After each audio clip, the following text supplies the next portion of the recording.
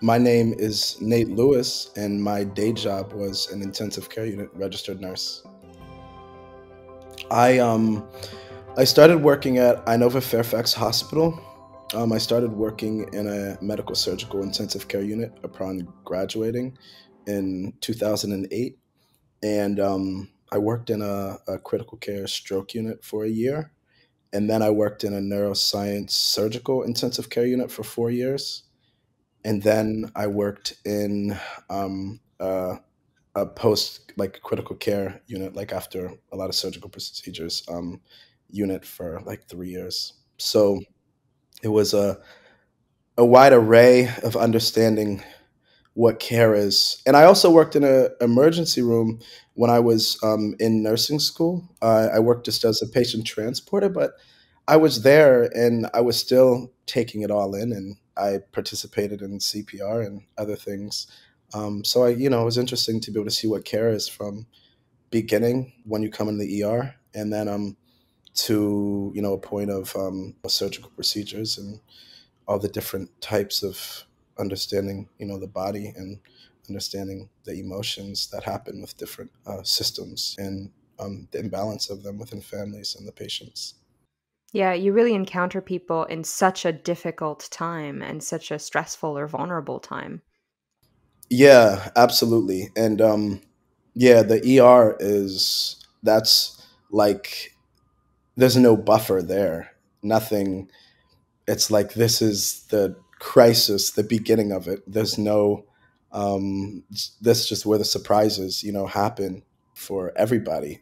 A lot of people come to the ER. It's like an emergency. We didn't know this was going to happen. And the healthcare workers have to deal with that at that point, which is really intense. But in the ER, it's like they're there and then they move along, and often to where I was in the ICU. So, we get them early in that point, but then you see processes play out if that's getting better, if that's not. And yeah, it's heavy. Roughly how many years was that altogether that you were in this line of work? It was like 10, about 11 years. Did you just stop this past year? Is that right? No, I stopped in 2017, like March 2017. So yeah, I've been away from it for about 5 years. What is it like being away from it? Do you feel like you're reflecting on the experience differently with a little bit of distance? Do you feel like it's still impacting you in the way that you move through your work and move through the world? Yeah, I mean, when I was working in the hospital, I was really still like in this place of just thinking about um, just that, mainly about like mortality and that. Yeah, it wasn't thinking about like moving through life or thinking about like what is happening externally, like outside of like the hospital. It was that really intense acute place. Um, as I've gotten away from it, as the years, yeah, getting out of it, it's like I'm able to, yeah, think outside of that and like let me think about other elements of the world. But it was difficult to do that because yeah, I was like convicted about that place, and like that was my world, and that was like me, I guess sitting with that, and that was more important than anything to me at the time. Yeah, I think it can be disorienting to step away from that much intensity, um, especially when it's so overwhelming. Yeah, I mean, I weaned myself off because like I was for the past 3 or 4 years I worked. I only worked 1 to 2 days a week, so I was weaning myself out of that. But I think I just bring that intensity to my art practice. So it kind of like was this transference, really, and but it was it was the only way I mean the conviction to make in the way in which I do. And I think to see in the way that I'm able to see and understand and assess and draw connections is, I think I mean, I know it's because of that work. That's where the conviction was made. So, I mean, that's the only reason why I was able to just dive into the practice that I did and be so committed to it, really. That's really interesting. Thinking about the dedication it takes to go into this line of work is a dedication that you've then brought into your artwork too. And you were making artwork the entire time you were working in intensive care. Can you talk a little bit about how you found time to make artwork and how where that fit in your schedule? Yeah, yeah. So I started drawing in 2010. That was probably the second year into working as an intensive care unit nurse. And the beautiful thing about it is that, intensive care, it's 3 days a week. I mean, working as a nurse, it's 3 days a week, if as long as you're not taking on like overtime and everything. And I didn't start until like 2 years into it, because like the first year or so is, I mean, starting to work out in the medical surgical intensive care unit, it was pretty grueling. It was very hard.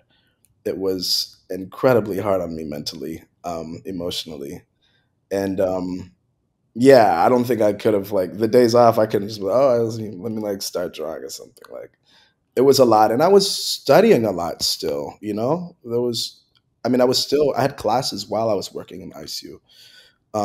So yeah, but after 2 years, I was like, okay, like I'm settled in, and yeah, 3 days a week full time, and then I have 4 days off to do what I want, which is really amazing. And a lot of that was dedicated to starting to draw.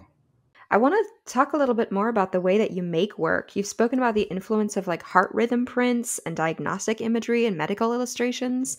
Can you tell us a little bit about how those come into your imagery or how those come physically into your work as found materials as well? Yeah, so like when I started drawing, after like I like learned how to draw a little bit, I was like, I just want to draw what I want. And and I ended up drawing organs like of the body, and I drew musical instruments as well. And yeah, I loved music, and I played the violin for some time, like my last year of college up till I was like 27. And I was very much into music. That was like my art, of the art of listening and just understanding sound, and all across all genres, all ethnicities, all language. Like, that was the most interesting thing to me. So I drew organs and instruments, and then I started like bringing them into like concepts. So I had like a set of lungs that like came out of like a trumpet, and I drew like a phonograph with like red blood cells coming out, and I had a bagpipe that sat on top of like intestines, and actually bagpipes were made from animal like stomachs. Right. Yeah. Yeah, it was just like, it was something I started doing, and my sister saw the imagery, and she's like, "Yo, this is cool. You should start a t-shirt line." So I started a t-shirt line, and it was cool, and Mhm. it was fun, and she helped me, and we did sculpture. She did sculptures that I helped her with, and all kinds of stuff. So that's where I started. And then after that, like maybe two years in, I was interested in more. And my sister's an artist, and so is my brother-in-law. And my sister worked with paper, and so I was thinking like materially, as well. And so I started collecting uh, heart rhythm strips from patients that I took care of in the intensive care unit. And I took these strips, these rhythms, and which are like a receipt. It comes out of the little machines by the patient's bedside whenever the heart rhythm is high, low, or irregular. And then you have to come assess the patient, assess the rhythm. So I was making pieces with them, just like maybe like it would be like three strips, like right under one another. And I was playing around with just like collage elements, like just collage and paint and little elements. And I was like, there was nothing else I wanted to do than make work with patients' heart rhythms. Like, I thought, like, this is the pinnacle for me. I'm like, what is more important than this? Because that's so where I was.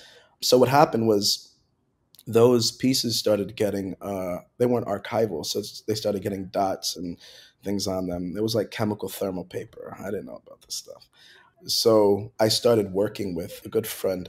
He was like, well, just scan them into the computer, blow them up big, and then you can work on them how you want.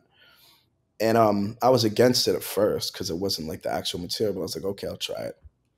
And from doing that, that's how I started working with paper as a material. What I realize is now is like in my practice, like I'm constantly just trying to find that rhythm. That's what I'm trying to find.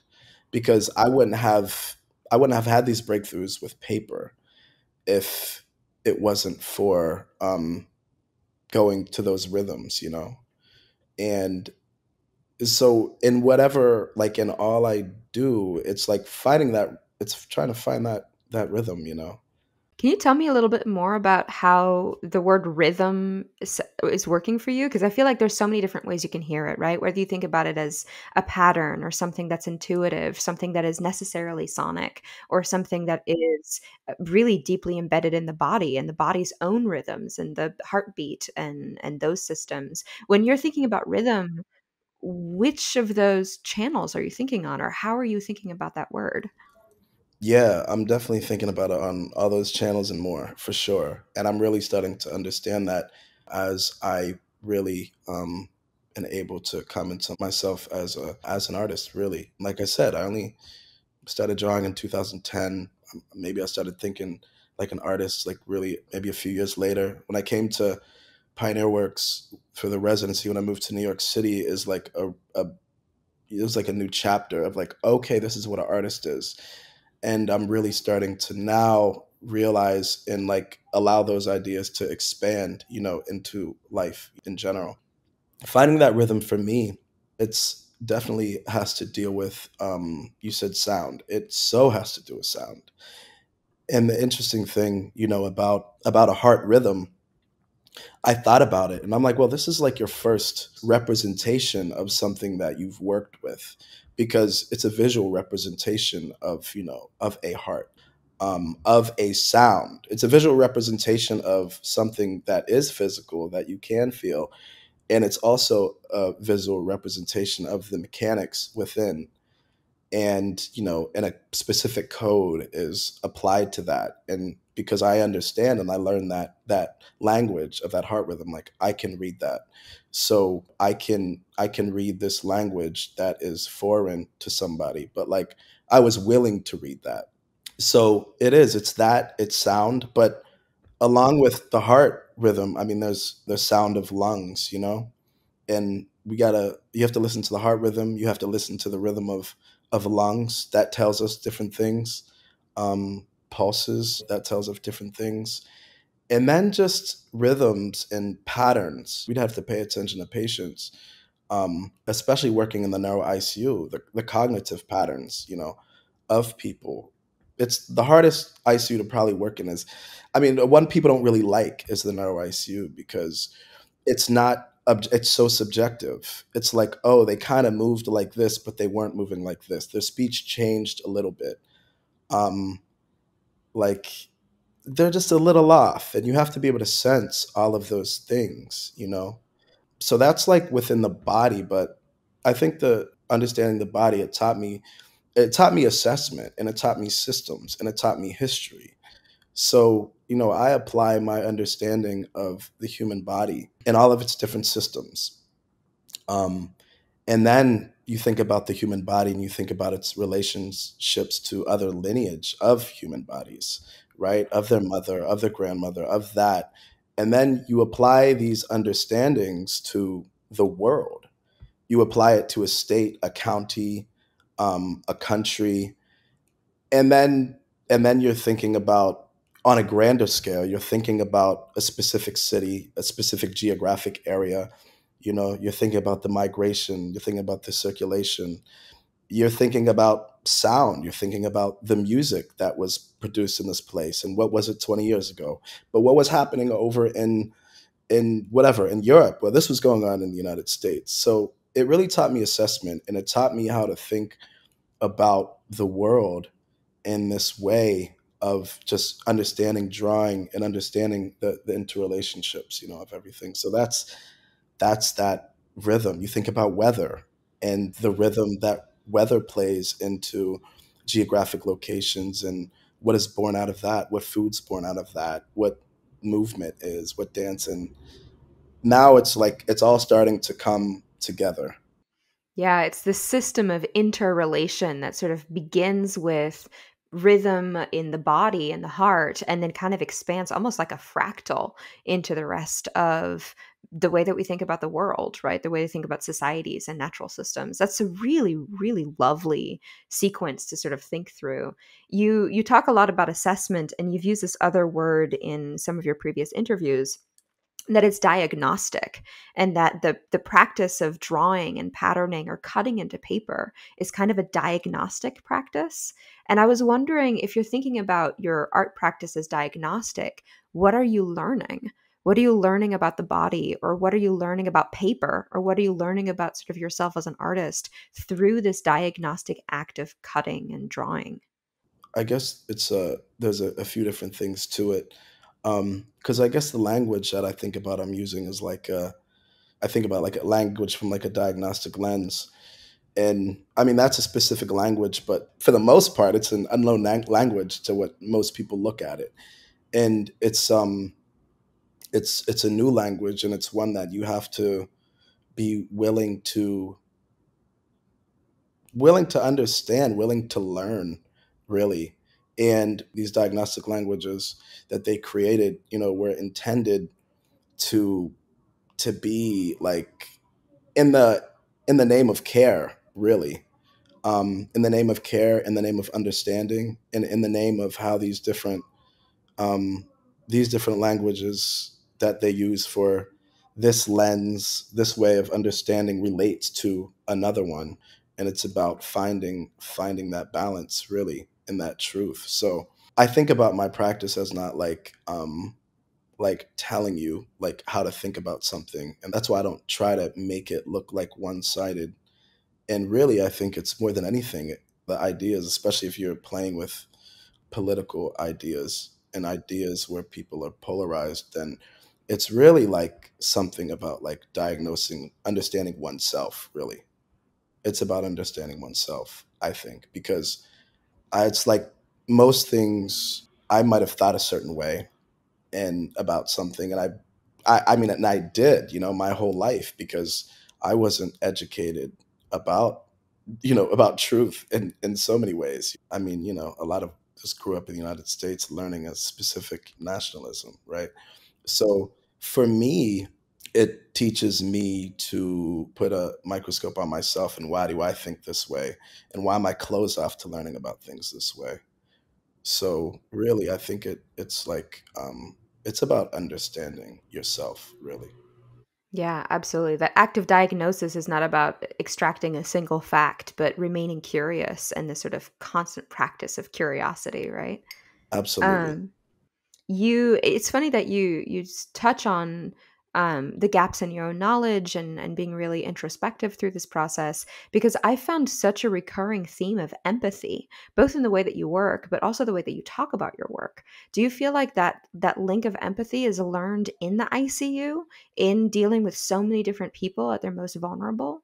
And then do you feel like your audiences do tap into that empathy, or do they struggle to take it in and want to sort of squeeze your work into a more polarized or simplified statement?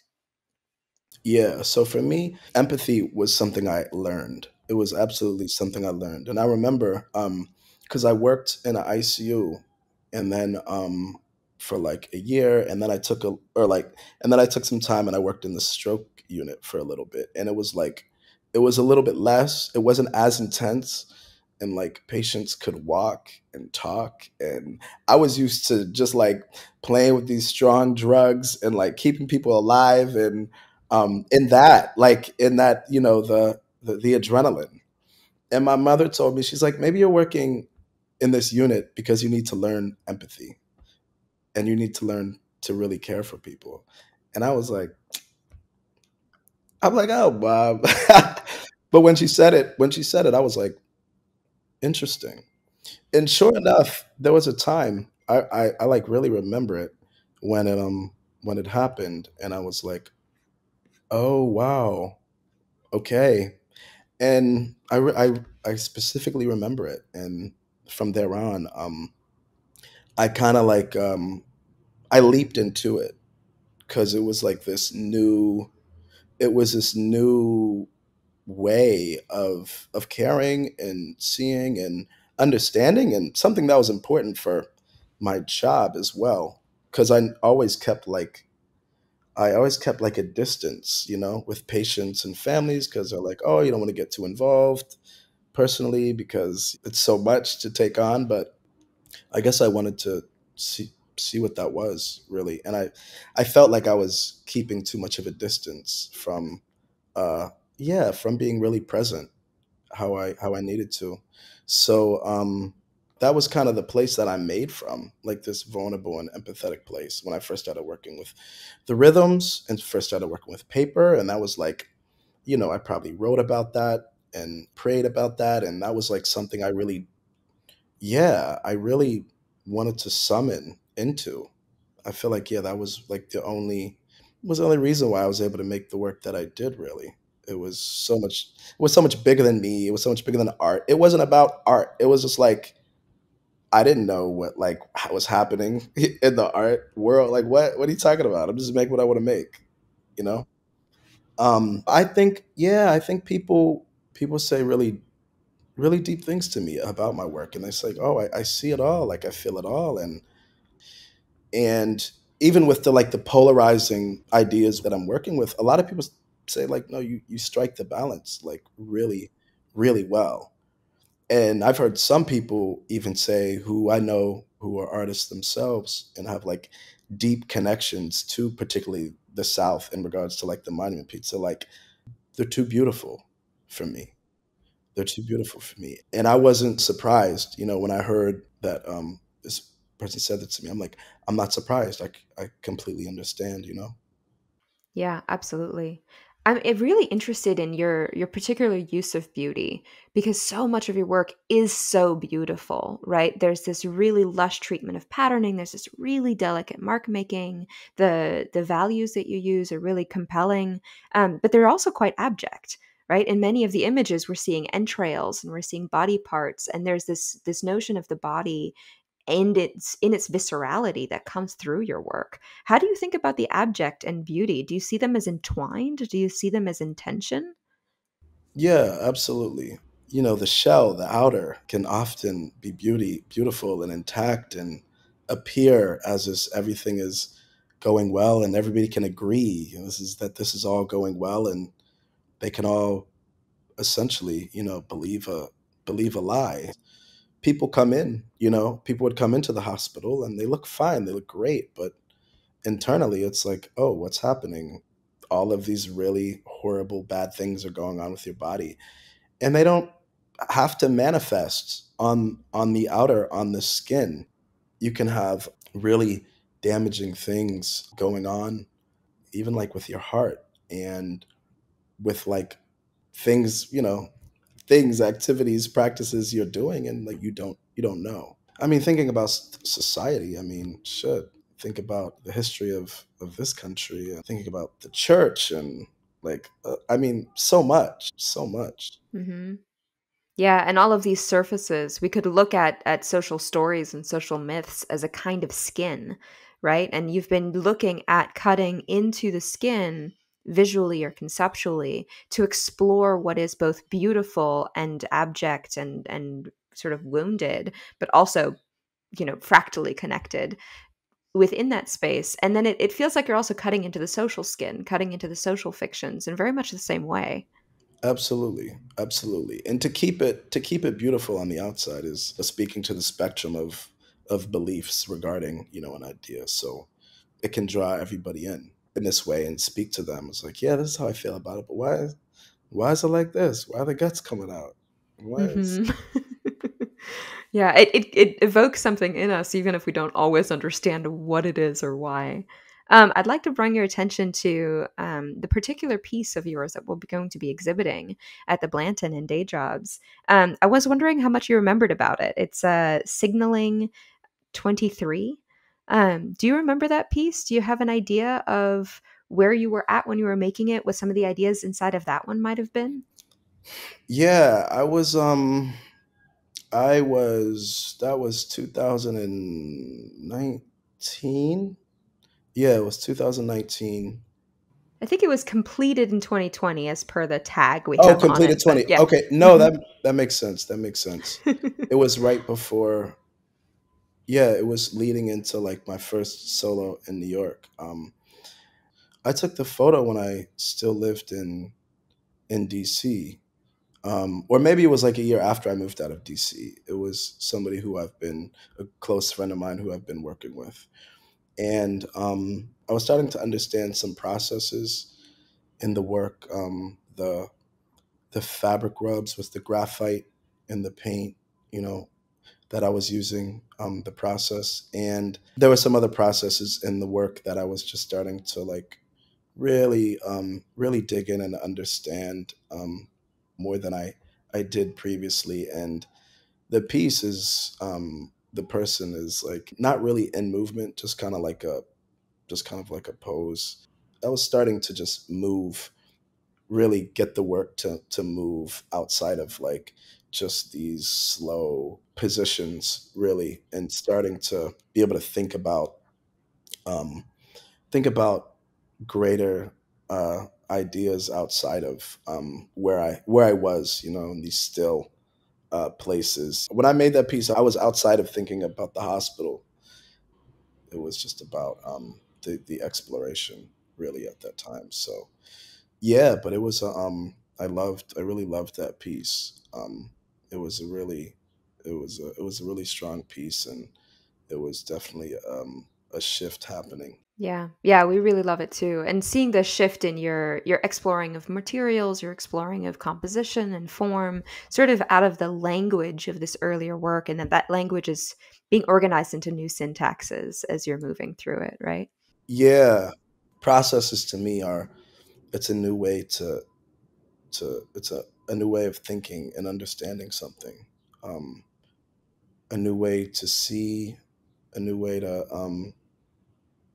to bring different ideas together. Just thinking about things in a more, in a complex way, just like thinking about processes. Yeah. Yeah, something intuitive but also automatic and very pragmatic about how some of this imagery comes about while also being beautiful. As you know, the exhibition Day Jobs focuses on the work, and not the way that work not only supplements but also informs people's creative careers. Um, do you think you would have arrived at this kind of work without the career that you had? Or do you feel like there's this sort of second question? Do you think that any young artists listening into this episode who are concerned that they're not really making art because they're also working outside of the art field, what might you tell them about how your job and your artwork might have been interconnected? Yeah, I would have never arrived where I am, like at all. It wouldn't have been possible. I mean, I arrived where I am because of being, a completely self-taught artist, and because of other deep practices that I engaged in when I was younger. And it's interesting because in the beginning, I was like, oh, I got to stay away from. I can't be too close to this medical background, this nursing background. I'm like, I got to keep some distance. And people were encouraging me to like dive into it more, and I was like, no, no, no. But now, I'm diving deep into it, and yeah, really understanding. It's like, well, this is what makes you you, and this is what really can draw out like your most authentic self as an artist. So to me, it's like really an advantage to have a lived another life other than an artist, and to be able to come into it. And if you really, understand how to harness that to the best of, your ability, and in whatever way that is. Yeah. Yeah, you've mentioned in previous interviews that some of your basis for empathy and curiosity about society come from your own multiracial background as well. And I wonder if that's part of your interest in synthesizing different areas of your life into sort of one product and thinking across all these different languages, whether they're technological languages or cultural languages, physical languages, that you're used to sort of bringing them in and finding how they relate to each other. As a multiracial person myself, I often find myself really engaged in those moments of synthesis. Yeah, absolutely. Yeah, being multiracial and growing up with people on both sides of the spectrum, and trying to voice, your thoughts, your opinions on these particular ideas, and um, seeing them not resonate, and then having like a president like Donald Trump, and then people become even more polarized. It's like, oh my gosh, like, do I have to stop talking about family? Yeah. Yeah. Hmm. But yeah, it's like, you know, I think a lot of people probably went through that. Um, I mean, not even across races. I think a lot of people went through that. But like, I'd rather try to fight and try to educate one another, really. And I think that's what it is, constantly just trying to build bridges, really. And that's why, yeah, that's why there is this empathy thing, because I mean, I know where I grew up, and I know how I thought, and it was because I grew up where I grew up. Hmm. Simple as that. Hmm. Like, Yeah. it's not complex. Like, Hmm. it is complex. It is complex. Actually, it's very complex. But at the same time, man, sometimes it's just that, like, you went around these particular, like, type of people in the United States. It's full of so many different countries. So yeah, I have a lot of grace, and I have a lot of grace and empathy. Probably a lot more than others, but people have different limits of what that is, and I respect them all. Yeah. Yeah, it shows up, I think, in what you've been taught. You've learned so much over the course of your work, you've learned so much over the course of your personal experience, and then being able to reflect on it and to articulate it in this really beautiful aesthetic way. I think empathy comes through, and curiosity really Yeah, strongly in your work. empathy and curiosity. Yeah, Nate Lewis, thank you so much for joining us. I hope that our visitors can enjoy seeing your work at Day Jobs.